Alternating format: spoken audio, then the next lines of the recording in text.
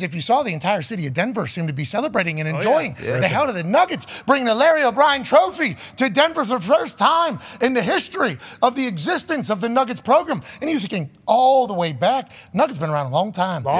You've seen a lot of people in those very sweet jerseys representing Mile High City. This is the first time they've been champions. These fans have been waiting to light off fireworks in the middle of a four-way intersection and have a blast and climb telephone poles and everything like that. The place was a zoo.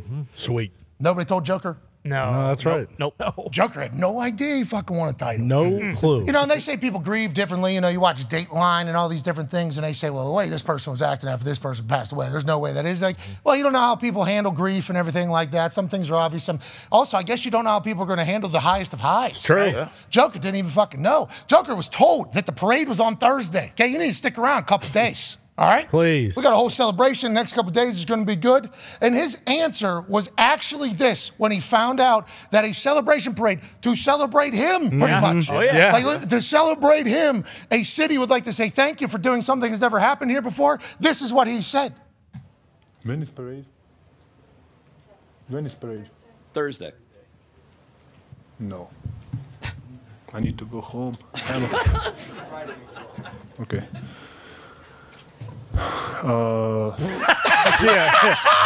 You go home Friday. There was, yeah, I'm learning that now. I mean, me and Horst FaceTime yesterday. Yeah, crush. Say, I win this for you. I see you Wednesday. Now, are you telling Horst? Do I? Yeah, there's videos of him in the locker room, okay? Champagne. Everybody's wearing snowboard goggles these days, just in preparation of getting burnt from beer, champagne, whiskey. And maybe who knows what else is happening in those locker rooms whenever you're celebrating something you've worked your entire life for. But the champagne bottle spray, pretty standard operating procedure for celebration when, look at the Joker, give it a go. Well, fuck. What? I did it. Okay? All right. This fucking sucks. This is fun. Okay. These glasses too small for head. Okay? They over ears. Get me out of here. This dude. Unreal. The only show of actual joy that we got from old Joker was when he tackled Jamal Murray into the pool. Now, I don't know who got this on camera. There was a camera in there, so this was probably pretty difficult for Joker to want to do. But, hey, boom. You remember all those hours we spent in here rehabbing, getting better, working. Let's go ahead and celebrate his two teammates who have become one of the best pairings in the NBA. Obviously, the championship pairing in the NBA. A lot of help from all the other pieces, though. Oh, yeah. Old cuz out of Kansas. Christian Brown. He won 3 high school titles, obviously a natty at Kansas, and now he's an NBA champion in his rookie year. He was taking the ball to the rack, too. He was doing a lot of things. I enjoyed watching this Nuggets team, and I hope there's a chance. And maybe this is just how Joker is happy. Maybe this is just his happiness. But, Joker, you got to take this in. This is what you do all the fucking miserable shit for. Now, I don't think Joker sees any of it as miserable. Remember, he does ride 4 feet away from a horse's ass around town. So I don't think he thinks anything is miserable involving a sport or a game. He's like comparing to people what else they're doing or could be doing. This is easy, this is game, this is nothing. But I hope he does settle in with his brothers who are enjoying the hell out of it and take it all in, that he has become one of the greatest basketball players of all time. All his hard work is worth it. And I think we all appreciate how humble he is and all that. But at some point, Joker, you need to drink it down. Big time. You need to take it in, because why else are you lifting all them weights? Why else are you lumbering up and down basketball courts 82 nights a year in different cities at 6'11", 260 pounds, lumbering up? You need to enjoy the moment whenever you get to the mountaintop, and I assume this is just how he does it, but optically it was hilarious. I was proud of him, happy for him, and congrats to the Nuggets. Way to go, Nuggets. Literally didn't want to do the parade. Like, gosh. Gotta go home. I got horses. Who tells horse I'm not coming home? But whenever you start thinking about everything he accomplished his playoff run, we're in a conversation talking about one of the greatest basketball players to ever live. He doesn't know that, though? You think that's what it is? I don't think he cares. I think he cares about the results, get the job done, and then go on about his merry way. I think that's exactly how he lives his life. I mean, you know, when you, especially, and it's one of the things that's not talked about enough, especially when you're somebody that's not from the United States of America. In his case, you're from Serbia.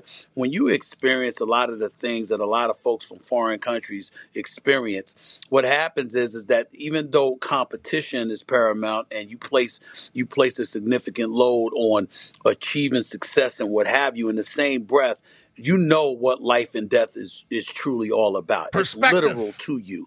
Yeah. And he has that kind of perspective. Giannis has that kind of perspective. A lot of these guys, Luka Doncic and others, have that kind of perspective. So because of that, you know, they'll show up and they'll perform. They don't fear anybody. They do their job. But in the same breath, they understand that it's just a game.